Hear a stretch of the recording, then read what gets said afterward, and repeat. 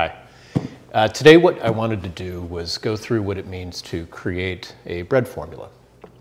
We've gone through about 16 videos so far in this series, and it's gone through some steps to try to understand what it is to make the bread. Now I want to at least kind of delve into what it is to actually create your own formula in your own bread that you actually may have a desire to make.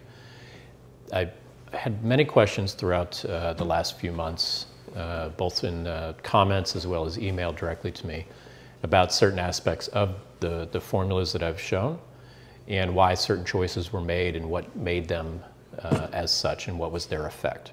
Okay, so to do so, what I wanted to first do was kind of break down the very, very basics of what it is to try to create a formula.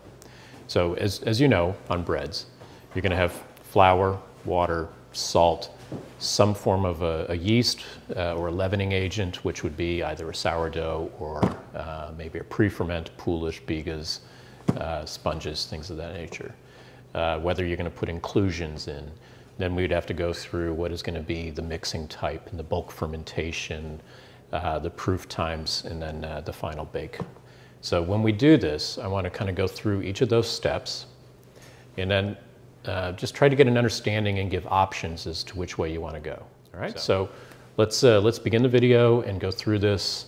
Hit subscribe and all that if you want to kind of go back, because you can catch all of the videos that we've done where we went through on how to make sourdoughs, how to do pre-ferments, 10 or so different breads, what it is for different baking ingredients, and then just the overall baking process. So hit the subscribe button and then just catch up to what we're doing. All right, thank you. All right, so the very, very first thing you want to do when trying to create a bread formula is obviously have the end result in mind. All right, so you want to think of the flavor profile. When I have customers that I have to formulate for, or when I've worked for corporations where I'm doing research and development and product commercialization, what I end up doing is when I talk directly to the customer is I ask very specific questions as to what it is that they want. Generally it would be first the flavor. Do I want it to have either a strong flavor or a light flavor? Do I want it to have kind of a sour flavor? So I start to think about a lower acetic level or a more lactic level, where I would want, say, my pH to be, so that general acidity flavor profile. Then I would start thinking about what is the texture of the bread. Okay, so that will indicate a direction of the types of flours and the type of fermentation that I'm going to be after. Then I want to think of the mouthfeel. So when you're chewing the bread, do I want it to be more of a chew and a pull? Do I want it to be just a nice clean bite? Do I want it to be something like that? So then at that same time, not only the mouthfeel, but also the bite. So when you take that bite and that chew on it. So again, those are all going to lead to different directions as to what kind of flours I need, what kind of fermentation I need. Do I need fats and sugars, oils, honey perhaps? So each of these things go through, and so I kind of break it down first. Flavor profile. What is my end result, my picture in mind? What is the texture going to be? What is the mouthfeel going to be? And then what is the bite going to be? Those are just very basic guidelines to try to begin that concept as to what you're after. So when I do that, then when I have those in my mind, then I'm going to start to think of what are the ingredients that starts to put those flavors together. Am I after a complete rye flavor, a whole wheat flavor? Is it going to be a more mild, just white flour flavor? Is it going to be a combination of the two, like we've done on many of our videos? Am I going to combine 2, 3, 4 flours? You can go further into specialty flours or ancient grains at the same time, because those each have very distinct flavors as well. So start thinking about the ingredients. What is my flour combination? Now remember, this is a work in progress, so this is not right out of the gate you're going to get this perfect. You try it and then see what it is. So let's say if I want to have, like when we did pain au levain, I had, I don't remember exactly, but I had a larger percentage, I think 65% white flour, then about 25% whole wheat, and then 10% rye. And so a total of 100% of the flour combination. Knowing breads and knowing what I wanted to get something that had a deeper integrity to it, a deeper flavor. But I also wanted to have a better, less dense crumb. So I had a larger percentage of white flour rather than just straight whole wheat. When you have 100% whole wheat flour, like we did on the 100% whole wheat sourdough, that is going to be a much tighter crumb, a much chewier crumb. All right. So also when you do 100% rye, very similar. So start to think of what those can contribute to the final product, and then just play around with those flavors. If you're going to go into the specialty flours, those are going to have, and we're not going to do it in this video because that's a much deeper conversation, but are you going to just add a small flavor profile from that, or are you going to try to make the entire bread or a large percentage of it from it? When you start looking like that, you also have to think of the strength contributions that those flours provide, right? So white flour and whole wheat flour provide a lot more gluten and a lot more extensibility and elasticity to the dough. Rye flour starts to pull a little bit away from that. And then we start doing with the specialty grains or the ancient grains. Those again are weaker overall for the contribution to strength. Also, like say spelt. I would only put a small percentage of spelt in most breads because it is a very, very different flavor. All right, so you have to really, really believe where you're going with the flour combination. Then, are you going to go into enrichments? Do you want to have a dough that is entirely lean? Lean meaning there's no sugars, no fats, no oils. The majority of our videos have had that, where they were completely lean. But on ciabatta, I put a small percentage of an olive oil in there. That is to provide a little bit more of a deeper flavor, as well as a texture, and then just that chew as well. So there's those combinations that's come from that choice. So when you do have enrichments, which could be fats, which is oils and butter, you know, different, I doubt we would put margarine in anything, but you can do that, shortenings. Are you going to put sugar in? Just straight sugar, or is it going to be honey? Is it going to be, you know, a certain percentage of that? Because sugar also has a contribution factor that either provides a sweetness level to a certain point, but then it also takes a little bit away from the strength. Those are aspects that you have to think about. Do you want to put milk in your product? You know, so again, it adds a little bit of that fat flavor. It also adds to the liquid component. So flours, enrichments, and then inclusions. So in addition to the overall flavor profile from there, you may have that, it's almost like the icing on the top of the cake, that it's going to be something that is an additional contribution that generally provides deep, deep flavors, as well as different chew profiles, and then also strength characteristics. Generally, it takes away from the strength. So like, let's say you have seeds, or you have nuts, dried fruits. You don't necessarily put in fresh fruits. You can, but dried fruits work better. And then perhaps if it's going to be a sweeter bread and you want to put chocolate or something else in there. So then you have to think about how those are going to be an effect on the flavor. Is it going to be in the dough? Is it going to be just on the top of the dough? Is it going to be a part that is going to be added towards the beginning of the mix, towards the end of the mix? Where is it going to be? So again, flours, enrichments, and inclusions. Those are the big main ingredient profiles that you have to think about, which all contribute to your overall flavor profile. Okay. Okay, so we first talked about trying to put together the flavor profile, then the ingredients that would contribute to that flavor profile, as well as, you know, the texture, the mouthfeel, the bite. Now, the big one. How are we going to determine the type of fermentation? What are the aspects of fermentation that I need to draw from to be able to contribute to what my end product is going to be? All right, so If I'm thinking of a hamburger bun, it's going to be very different. If I'm thinking of a baguette, it's going to be very different. If I'm thinking of a long fermentation sourdough, it's going to be very different. If it's going to be a croissant or a bagel even, all these things have different aspects of what fermentation provides to your end result. So you have a picture in your mind. You understand what kind of bread you want to make. And you've got your ingredients. So you've got the paint in front of you. So now you got to start to sketch it together, right? So now, with the type of fermentation, do I want to have as I mentioned before, a more sour flavor, a less sour flavor, a zero sour flavor? Do I want to have something that has not too much of an alcohol tasting flavor, or do I want to have a more alcohol tasting flavor?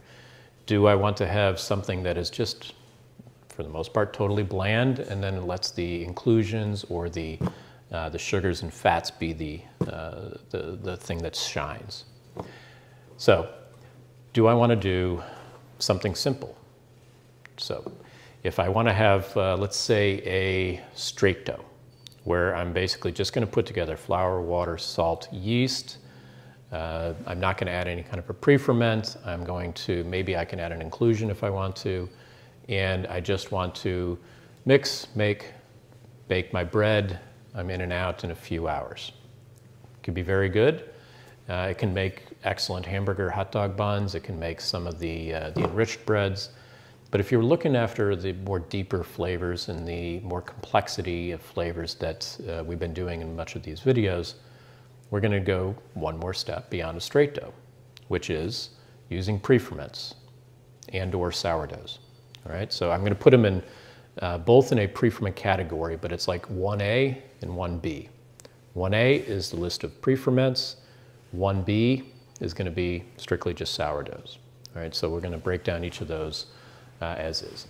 On pre-ferment, meaning things that are made with a commercial yeast.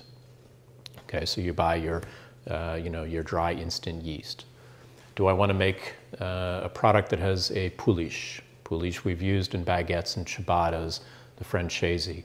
Great, great, great contributor to flavor, a different type of strength aspect, and it can be a combination of flours when you want to do this as well. So do I want to make it with a pouliche? Or do I want to make it with a sponge, which is another aspect of it, it's a lower hydration. Do I want to make it with just using my pre-fermented dough, which is basically what we would term old dough. So do I take the dough that I had from a prior batch of bread that I made and held it to make my second batch? Or is it a biga, which I'll get into kind of the understanding of what that is, or the definition of kind of what that is nowadays. Or do I want to go into what are these sour cultures? All right, so let's first start with a pouliche.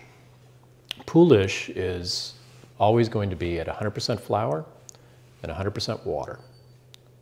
The length of time that I want it to ferment, so how deep the flavor that I want that to be, is either an overnight, generally about 12 to 16 hours, or do I want to just ferment it for like say 8 to 12 hours, or do I want to just ferment it from like say 3 to 5 hours?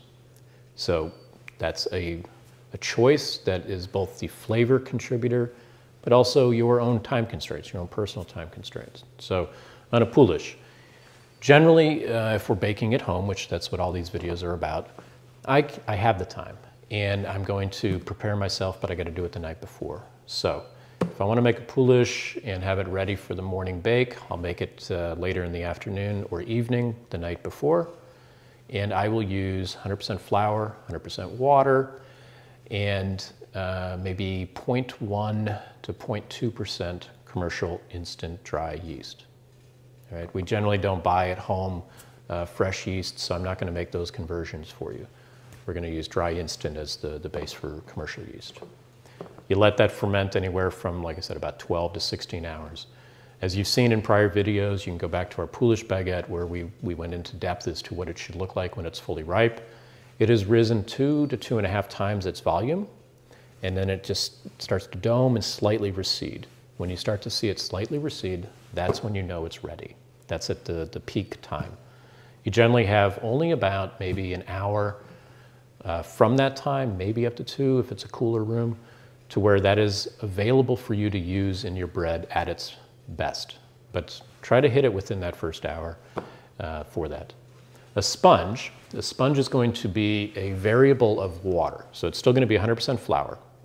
And again, you could have 100% white flour. You could do, say, 80-20 with whole wheat being 20%. You could do a 50-50. You could put a small percentage of rye in any of this, but a small percentage, 5 to 10%. Those are choices that you want to do to contribute to the flavor. Let's just, for the most part, what we're going to think about right now is just going to do at all white bread flour. So on a sponge, still going to be 100% flour. On the low end, you're likely at about 55 to 60% water, on up to generally maybe say 70%, 75%. But it can vary. You can do it anywhere in between. All right, that is your choice.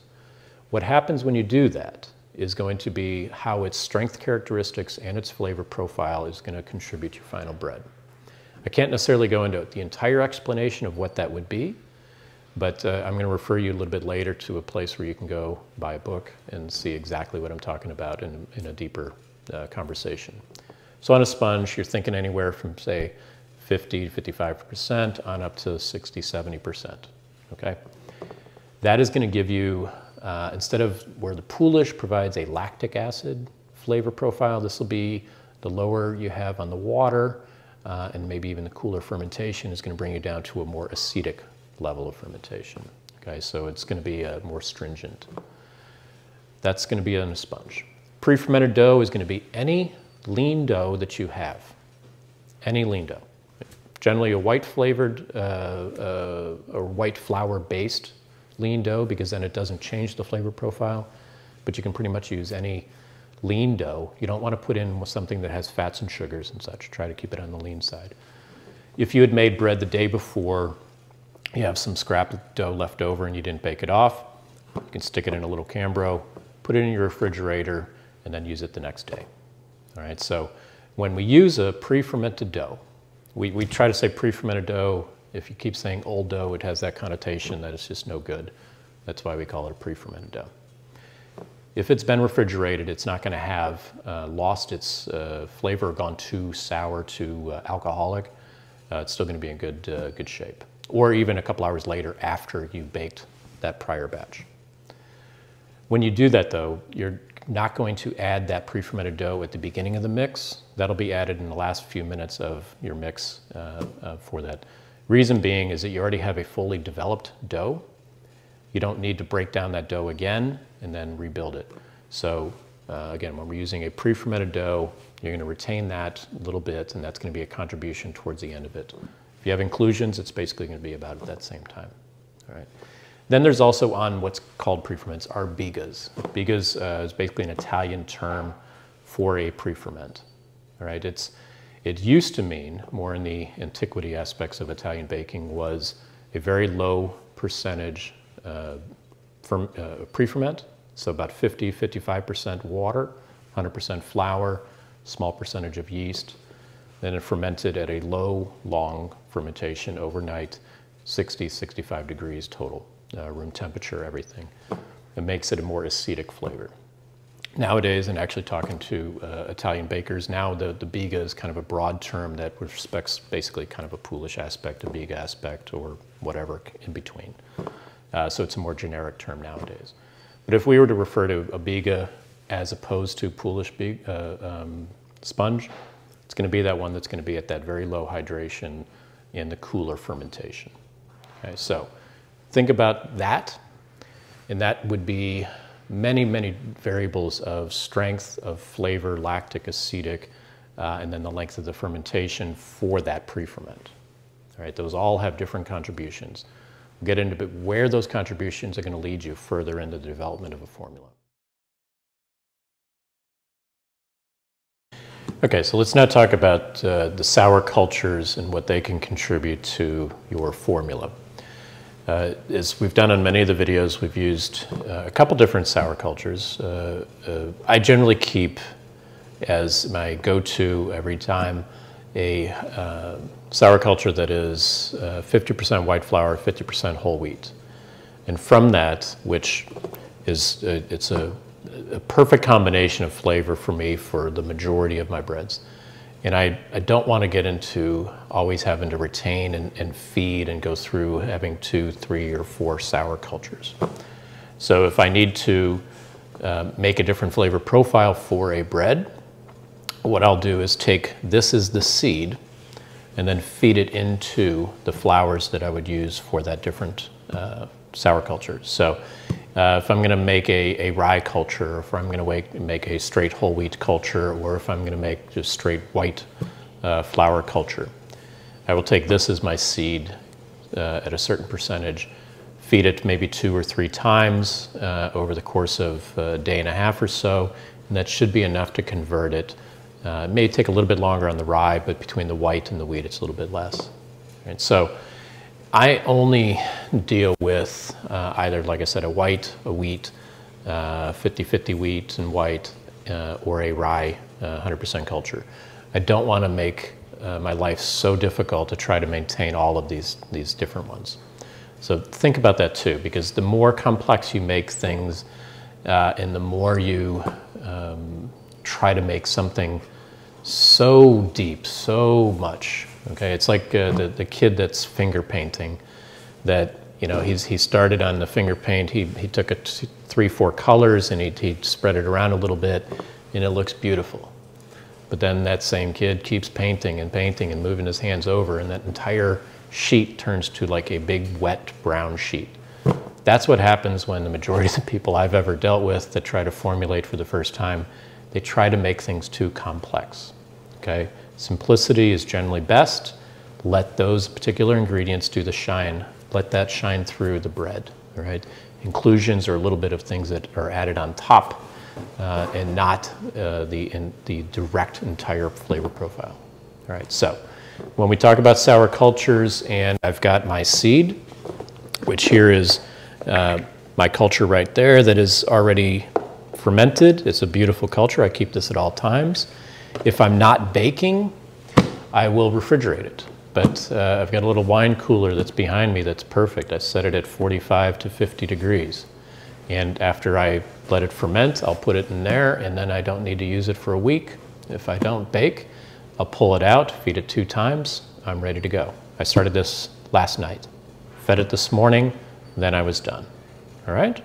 So when I do that, I can always keep this as my seed and then go into the others. Okay, so from your mature culture, the mature seed, or the starter, what I'm going to do is take a percentage of this, and if I want to go into making a white culture, I'm first going to think, do I need to make it a liquid culture? Because I use 100% flour to 100% water on my daily one. But if I wanted to make it, and this is going to be more of the lactic flavor, so do I want to make it either a liquid sour culture, or do I want to make it a stiff sour culture? So the hydration aspect. So if I'm going to do a white sour culture and I take a little bit of this seed and feed it into 100% white flour, am I going to add it to 100% water at maybe 10 to 20%, probably 20% of my seed, and then feed that 3 times, maybe 4 times over the few days before I'm going to bake? Or am I going to make it into a stiff white flour culture, which would be anywhere from, on the very, very low end, 50 to 55%, but generally about 60 to 65% for a stiff culture. So do I do that and then feed that for the next 2 days, 3, 4 times? All right. So it'd be still at 100% white flour, and anywhere from, say, 65 down to maybe like 50 to 55% of that in water. Again, probably about 20% of the seed. All right. Once it perpetuates itself, and if you wanted to maintain it, then you can see how long is it fermenting and how long is it time to get ready. So I can't give you an exact time because room temperatures change, water temperature. Generally, I mix it around 60, 65 degree water temperature. And if I'm going to ferment it overnight, I lower the percentage of the starter. If I'm going to ferment it during the day and bake in the afternoon, I'll increase that. But generally it's in that, say, 10 to 20, maybe 25% of the seed. And then you perpetuate it with that white seed going into the white flour, white seed into the white flour, all right? Same thing would be if I'm going to convert it over to a whole wheat, 100% whole wheat sourdough culture, okay? I don't necessarily need that for most things, but if I were to do a bread that I have to label as 100% whole wheat, and I needed to have that, you know, say in a regulatory situation, I'm going to convert that to 100% whole wheat starter, right? So that I have no compromise that says that this has a small percentage of white flour. So I can again take the same seed, feed it into 100% whole wheat flour, water temperature again around 60 to 65 degrees. Do I want it to be a more liquid whole wheat culture, or do I want to make it a little bit firmer culture? I generally go to a more firmer culture because when I have too much water in the sour culture, it ferments quite fast. It can ferment in 5 hours, 6 hours, 7 hours and such. And when I have that, so I also have to think of the percentage of that seed going into it, because again, there's more food available when I have 100% whole wheat in there rather than a combination of white and wheat or just strictly white. Generally, my percentages run down to that 10%, maybe 15% of the seed. All right, again, perpetuated with the same culture back over and over. So after I start with this seed, I'll feed it 3-4 times with 100% whole wheat flour, maybe 65-70% water, and then perhaps 10% of this as a seed. Then the second feeding would be actually that whole wheat sour culture fed back into it, just like you would any other culture. So when you get that, you also have to think of what that's going to contribute on the flavor. It's going to be a little bit deeper flavor than the white culture. And then again, liquid or stiff. All right, so that again, one more aspect of your flavor profile. If I want to go and make a rye flavor culture, I would take, again, my original seed, go through a very similar process, 100%, 100% rye flour. But on rye, I go, because rye absorbs so much water, I tend to make it actually anywhere from 100 to 120% water. Generally, actually, I go up to 120% if it's a darker rye because it absorbs so much water, and it makes this beautiful, kind of like, almost like a balsamic vinegar flavor profile. Rye is a great sour to use. So I would perpetuate it again for a couple of feedings to try to get it to convert over to a rye sour. I would do it for a few more days, more like 3 or 4 days rather than 1 or 2 days to make that conversion. But again, just go through a very similar process. And once I've got that, and then I wanted to add that to a dough, rye does not strictly have to go into a rye product. Okay, wheat does not have to strictly go into a wheat product, and white does not have to go strictly into a white product. You can make the combination and the contribution. You can take 100% white flour base, add a whole wheat starter to that with your water and salt and everything else, and mix your dough and have a great, great flavor profile. You can take rye sour culture, add it to either a white or a wheat flour based dough. All right, so you can think of combinations that will make a contribution to that. I've made breads where I took like a low extract flour, so it's not strictly a 100% whole wheat. It'd be like a type 80 flour, which would be a little bit less than whole wheat. And I've added rye culture to that, and it took that whole wheat flour or that wheat flour flavor and made a wonderful flavor combination. So don't think you're limited to those, strict guidelines. But we've also shown with our rustic Italian that both on flavor and texture and strength and cell structure, everything involved with what your choice of pre-ferment is, it doesn't have to be only a sour culture going to make a bread. You can take a Polish and or a Biga, add it to also a sour culture in the final dough formulation, and just you have to create balance. Okay, so again, what each one of those contributes to the final product, think of where that goes. It's just one more layer on top of another layer on top of another layer.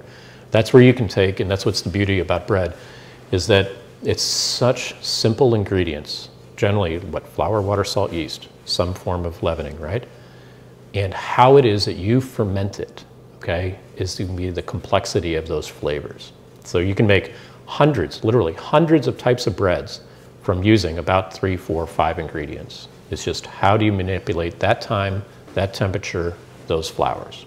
Right? So each of these has such a deep contribution, and it's going to lead to your flavor profile, your strength profile, and then the length of that fermentation. So then the next step is going to be how we're going to think about the procedure by which we've done this.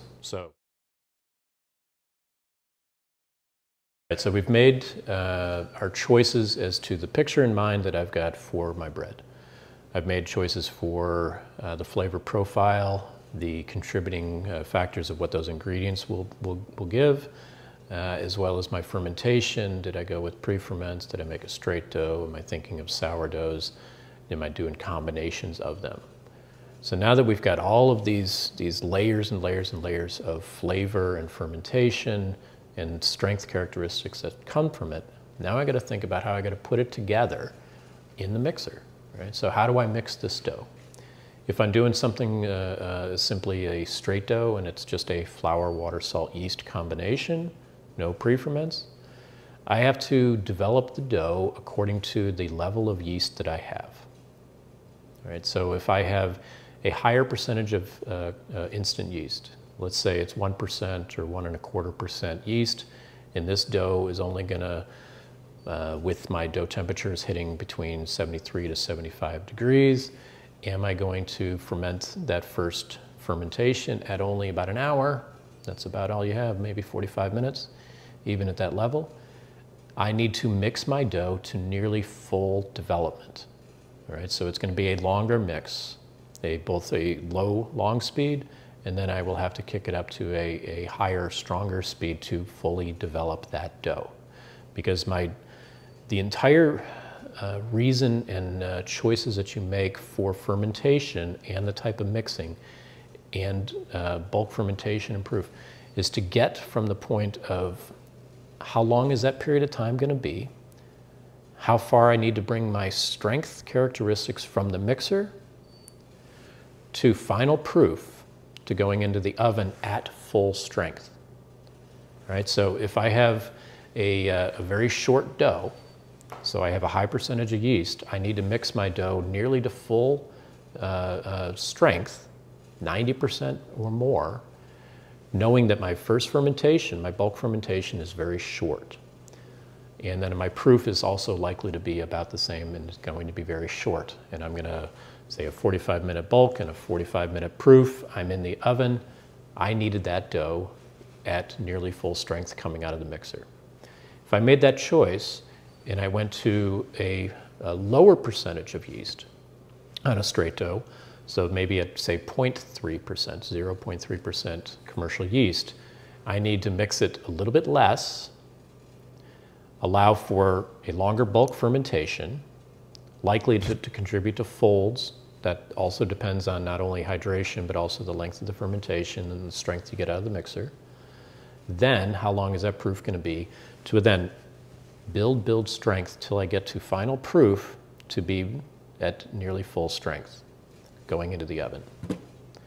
These are the things that really are more difficult to make the choices, and it's a trial and error until you get a better understanding of where these things lead.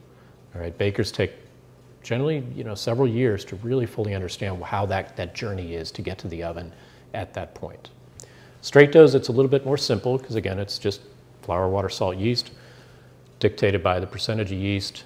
Dough temperature generally for a commercial yeasted product is going to be between 73 to 75 degrees Fahrenheit. If I'm going with a pre-fermented dough, and that means I have either a poolish, a biga, sponge, a pre-fermented dough that I've added to it, I'm going to have different ideas about this also. All right, so if I have a longer first fermentation, which is likely going to be my choice when I have a pre-ferment to it, so again, if it's a low percentage of commercial yeast in addition to my pre-ferment, then what I'm going to do is mix it a little bit longer, a little bit less, allow for a longer first fermentation. I will dictate whether I need folds as I've seen and you've seen in the videos. I make choices as I go along, but if you've done it a few times, you know what to expect. And then I will allow for my shaping and proof to, again, be at a certain point. So again, you're trying to make that journey to get to that point from the mixer to bake to be full strength. And all of those are from the contributions of the mix, both first and second speed, or dough development, incorporation and dough development. And then what are my pre-ferments, and then my length of that fermentation. All right, so keep that in mind. You don't want to mix full strength and then ferment it for 3 or 4 hours and then think that you're going to have a good dough. You would have already spent it, or you would have already broken that dough strength by that time. Same as with sourdoughs, but it's, again, one more complexity, because sourdoughs, just in general, are going to take a longer period of time. They are going to allow for, on the very low end, maybe 2 to 3 hours bulk fermentation, generally like 3 to 4, even sometimes 5 hours of bulk fermentation. That is going to be dictated not by commercial yeast, because if you're doing strictly a sourdough, it's going to be without commercial yeast. It is going to be just the percentage of that sourdough that is going to go into it. So if I'm looking at maybe on the low end, a 20, maybe 10% on up to 20% of a sour culture in my final dough, then that is going to be a longer period of time of that bulk fermentation. If I'm upwards of 30%, even 40%, I don't like going that high, but some people do, on the sour culture, that again is a flavor profile choice as well.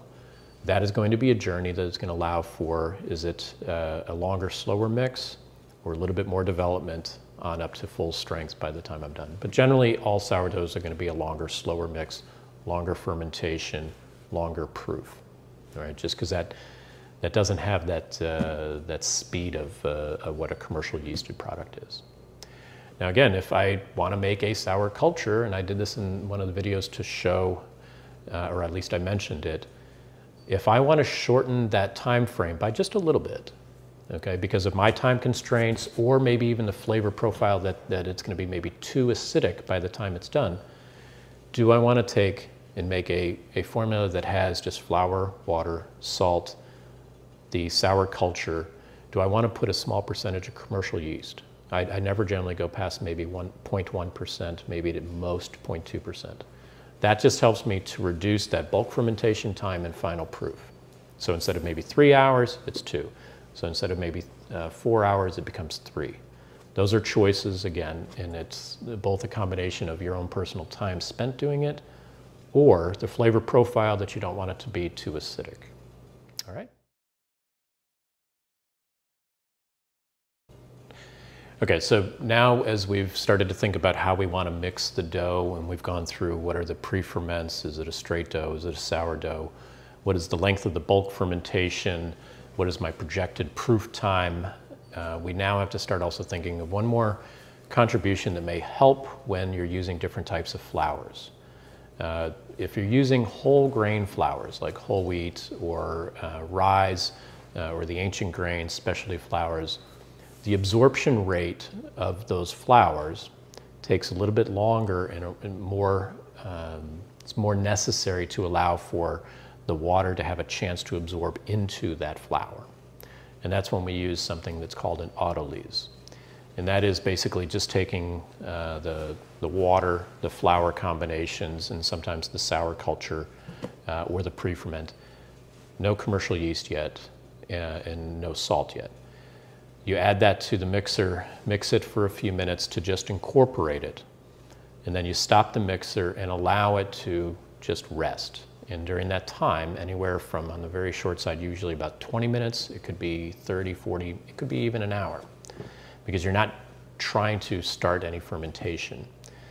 But what you want to do is, so let's say 20 to 30 minutes, let that flour absorb the water that you gave.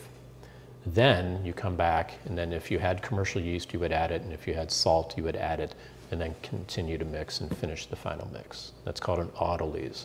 It's a very good contributor to the dough strength and the final moisture level that you're going to finally achieve in your bread. All right, so one thing, autolyse. Now you also have your final, what we call the desired dough temperature when you're mixing. That is going to be on a commercial yeasted bread going to be anywhere from 73 to 75, as I mentioned. And then for sourdoughs, they like it a little bit warmer. So I would go anywhere from, say, 75 to 78. You can even push it up to 80. But if you have a cooler room temperature, obviously you're going to go to a higher dough temperature, so on the higher end of that spectrum.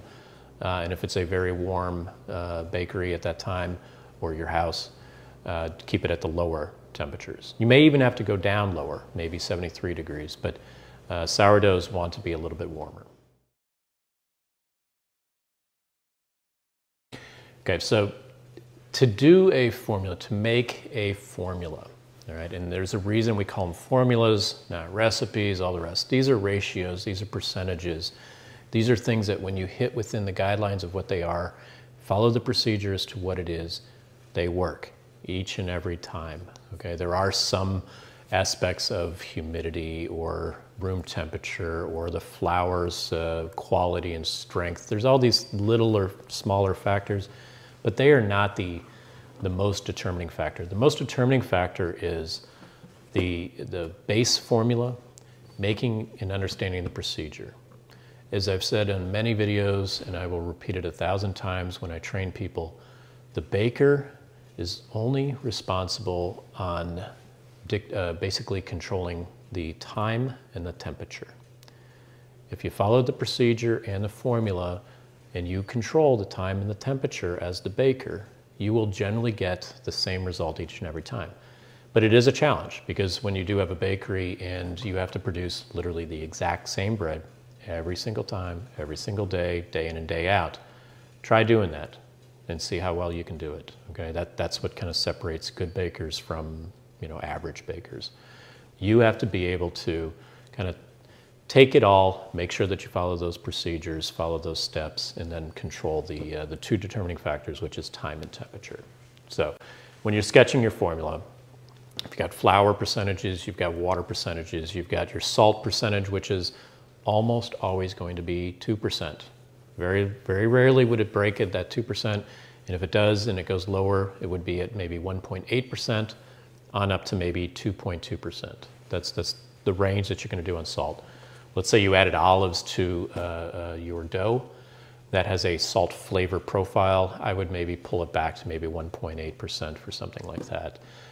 On the other side is if you just want it to be a saltier flavor, but very little, only go up to 2.2. So that's the range. Base standard, 2% salt. All right.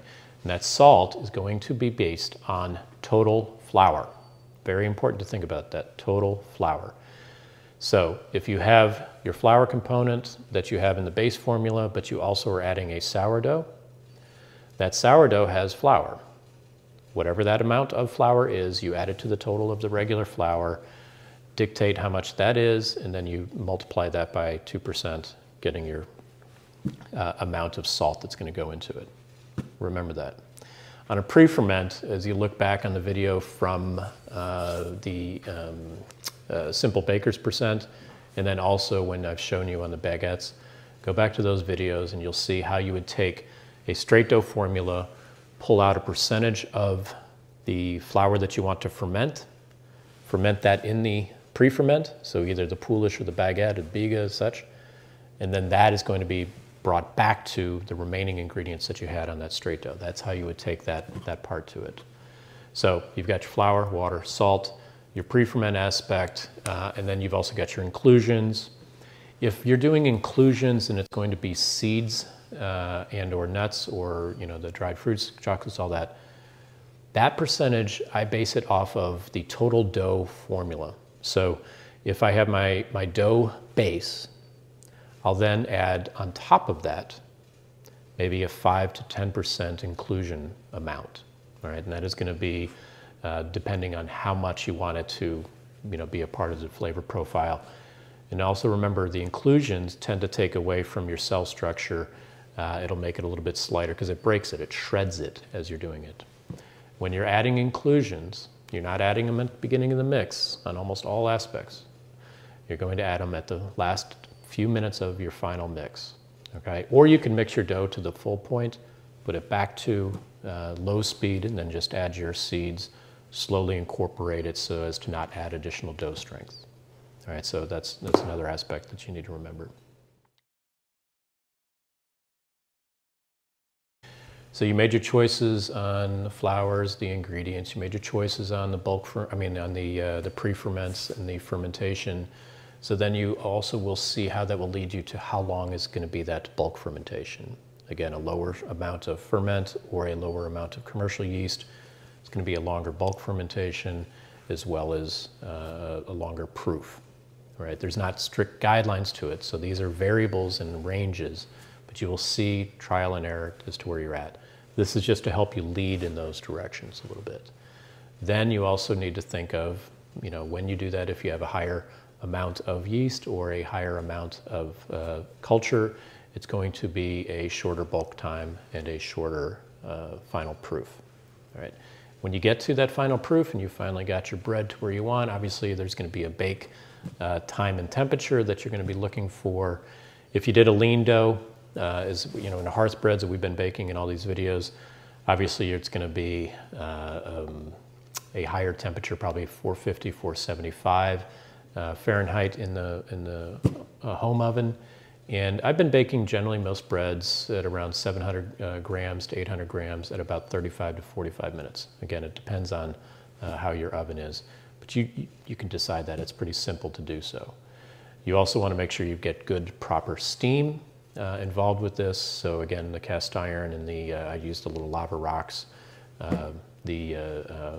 water, as well as I used crushed ice, not ice blocks because it takes too long to melt and create the steam. So crushed ice. That means it gives you a little bit of time to close the window, close the door, and then it'll continue to steam. All right, and then the regular water is there to start it immediately. So with all of those aspects there, that is your final bread formula and process and final end result. There's so much that's involved to make these things that you really, really need to give good, deep thought to it. There's several books out there that you can get that can help lead in this direction. My personal choice would be from the San Francisco Baking Institute. I think it's called Baking Techniques, a Professional Approach. It's by Michelle Suez, my old boss. It's a fantastic book. I was lucky to be a contributor in that as well. But there's another book, I forget the author's name, Flour, Water, Salt, Yeast. Very, very good book. But there is also another book that's just called Bread, and that is by Jeffrey Hamelman at the King Arthur Flour Company. Again, a friend of mine, I worked for him. Fantastic book. It kind of leads you in some of these directions, give good, deeper, fuller explanations. I just wanted to make a video that would introduce you to some of these ideas and get you thinking about these things. But I would reference back to a true textbook, a true book, to get and be able to go back and look over these things and get a better understanding. So look at the sfbi.com, order the book, fantastic. You'd never have another question about bread after that. Now, some of you may also want to ask about retarding breads. That's an entirely different video. It is taking, again, the entire same thing that we just did, going through it, but then you have to adjust each and every one of the ingredients, each and every one of the bulk fermentation, the sours, and how you want to treat them. It's just too much to try to get into in a video such as this. So I hope, there's another one, by the way, sprouted wheat and sprouted grains. That I want to do on a separate video as well, because that is another different technique, different process and such.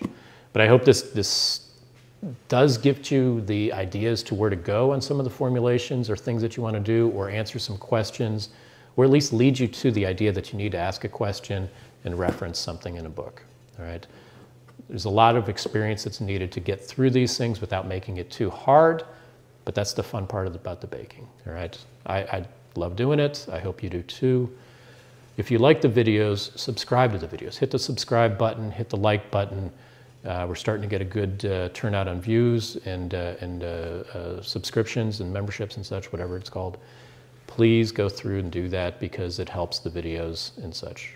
And you can email me and or look at our website, which is kingdombread-tampa.com, and obviously on our YouTube channel that you're watching right now.